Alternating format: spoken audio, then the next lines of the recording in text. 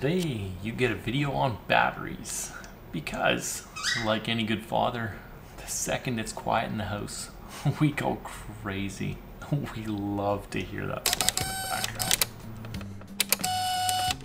What actually inspired me to change my batteries over in the house years ago was my kids had a ton of toys, and like anything these days, it seems to take between 10, 15, 1 million batteries.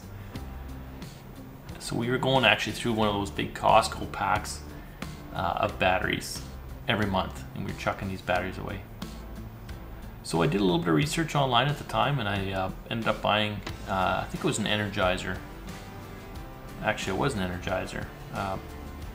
Battery charger with a 4-pack of batteries, and they performed horribly for me. And this kind of fell right in line with what happened as a kid when we got our big shiny new toys at Christmas, and we got our big fancy NiCad charger with batteries that, well, you take them out of the charger, you could count to 10 and they're dead. So this was my experience with rechargeables.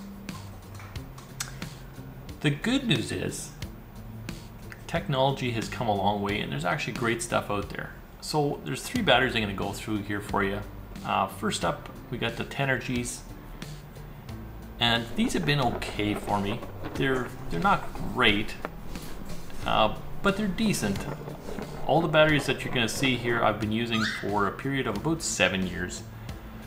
So the Tenavolts, they last pretty good when they're charged in a decent charger, and we'll touch more on that in a second here. But I have thrown away probably about 4 or 5 of them. Now, considering we use this in absolutely everything that we've got, I've got them in my remotes, anywhere throughout the house, they're in everything. Anything that uses batteries gets rechargeables. Shortly after that, I switched over to Eneloops, and Eneloops, they're made by Panasonic, and they're quite good. I have yet to throw a single one of them away, so they've performed very, very well. And again, a period of 7 years, or 6.5 maybe, it was shortly after I bought the Tenavolts that I started experimenting. After I fell in love with the Eneloops because of their performance levels, I noticed there was also another premium version, the Eneloop Pro. Now these things go even further in performance.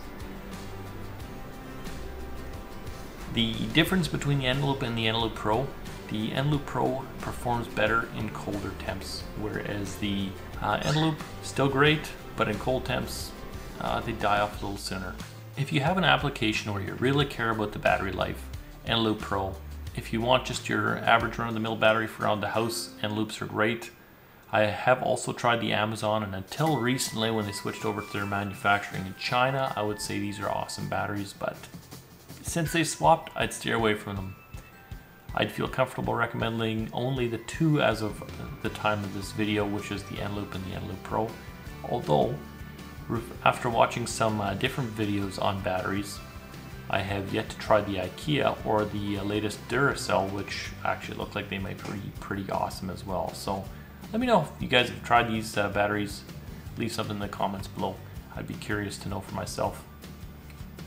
As far as the charger goes, my personal recommendation is the Nitecore D4. This is the 3rd charger that I've gone on, and the great part about this charger is it just charges anything. 18650 batteries, the 26650, and I mean, here's the list, but a bunch of different chemistries here: lithium ion, lithium phosphate, does the nickel metal, and the nickel cadmium batteries as well, so it's pretty awesome. And there's nothing fancy you need to do with it other than chuck your battery inside this thing and leave it plugged in 24/7. Once it's done charging, it's done charging. You can mix chemistries, that's all good. There's only one consideration you do have to make with this charger, and that's if you're charging 1 AAA at a time. There is a low charge mode. Alternatively, you can just, if you're charging a single AAA at a time, you can just chuck multiple batteries in there, and that's fine too. But to activate, put your battery in, and there's a button on the side. You hold that, and you can see can see that low lights up here on the side, and that's indicating to you that the milliamps has dropped down for the charging of that battery. If you like what you see here, thumbs it up. If you don't like what you see, thumbs it up anyway, because it would be awesome for me. Leave a comment, subscribe, tell your mother.